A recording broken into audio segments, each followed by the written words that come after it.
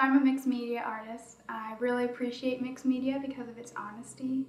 This idea that nothing and no one is ever just one thing, and we all wear many hats and do many things.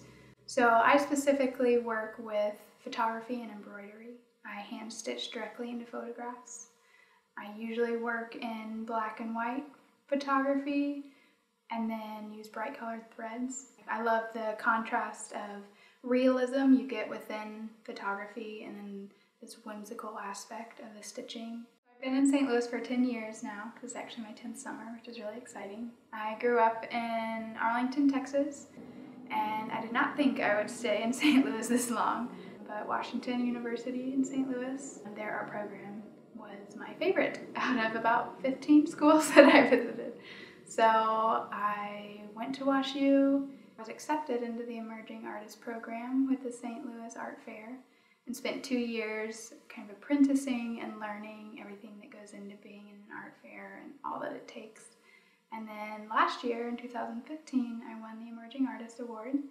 And this is my first year being in art shows and art fairs on my own.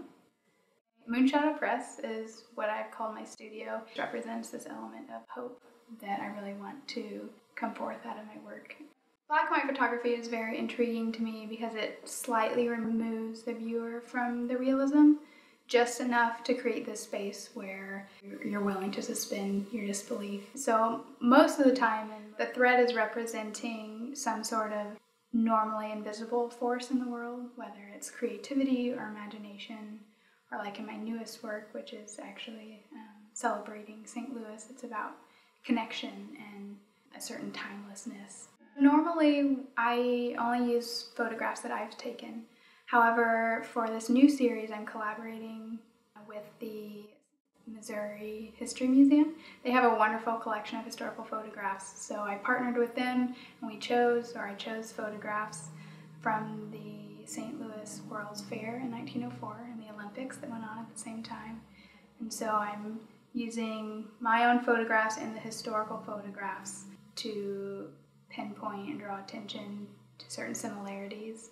Also to kind of get to see this very unique view into all these beautiful structures that were built for the fair. And the stitching within it, most of the shapes are kind of arch related, not only to point out our famous landmark of the arch, but to really focus on the concept of connection.